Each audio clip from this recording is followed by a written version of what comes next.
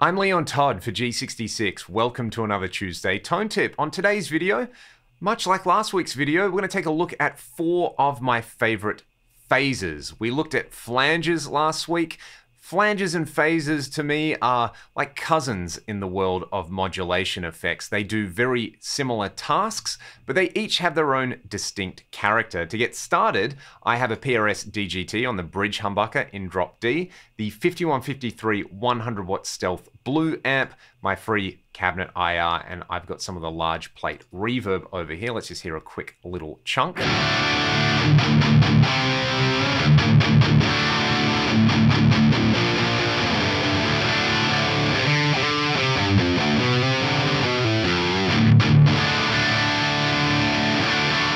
I absolutely adore those stealth models in there. They've quickly jumped to the top of the heap for high gain amps for me. We will hear some clean sounds in just a little bit, but for now, let's start off with a classic phaser, the old Phase 90. I'm going to bring up the Stripe 90 based on the Eddie Van Halen signature MXR pedal. This is a great way to just add some subtle movement to your leads or your rhythm playing on here. I just like to turn the rate down, somewhere in that vicinity over there. I'll do some playing, both some chords and some single notes, and then I will kick this block in.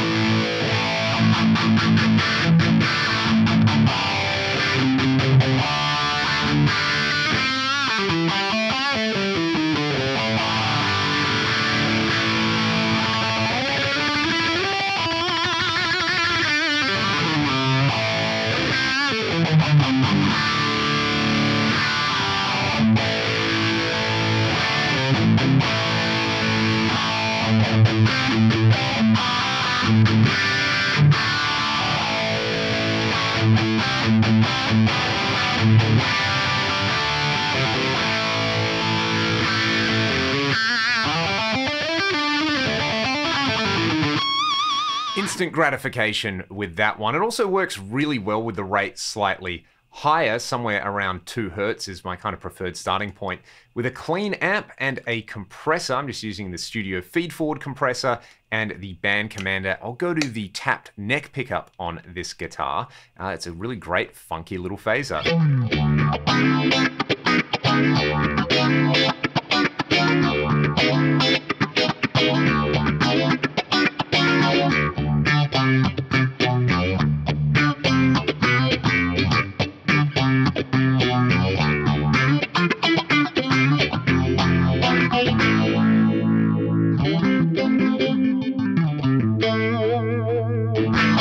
Next up, let's take a look at the classic Vibe. A lot of people don't realize that a Univibe is actually a 4-stage phaser. It uses photocells instead of other types of electronic circuitry, so it kind of has a unique response and feel about it. The way I've dialed this in over here, I've set the rate just where I like it, at about 1.5 Hertz over here. I've played around with the depth control on there, but I have gone into the more section and played around with the photocell attack and release.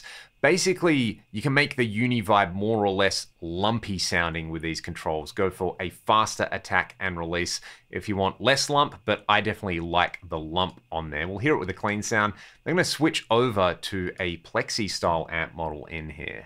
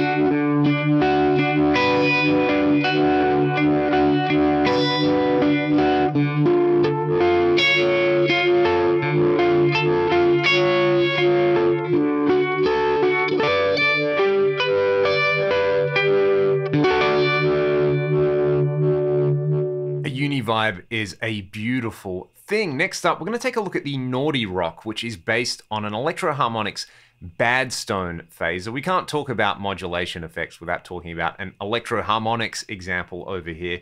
You will notice that the Stripe 90 and the Classic Vibe were both 4-stage phasers. The Naughty Rock in here is a 6-stage phaser. I kind of like this with the rate way up high to cop a little bit of that like faux Led Zeppelin no quarter electric piano sound.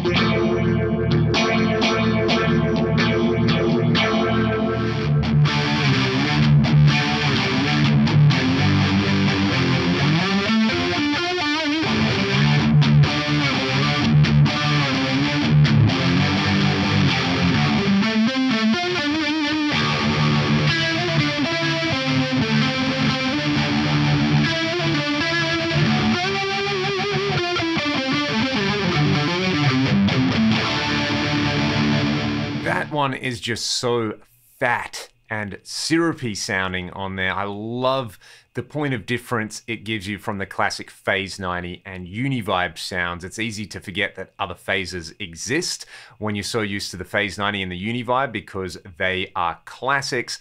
They do what they do better than anything else. But as soon as you get into like the 6, 8, 10, and 12 stage phases, you can have a whole lot of extra fun on here. It's well worth exploring. So we'll round this out by going to a 12 stage phaser over here. This is the Ultra Super Mega Phaser in here. I've got it at the stock settings, and what I'm going to do is I specifically want to dial in a little bit more of an extreme sound over here. So I'm going to play around with the feedback, both positive and negative on here.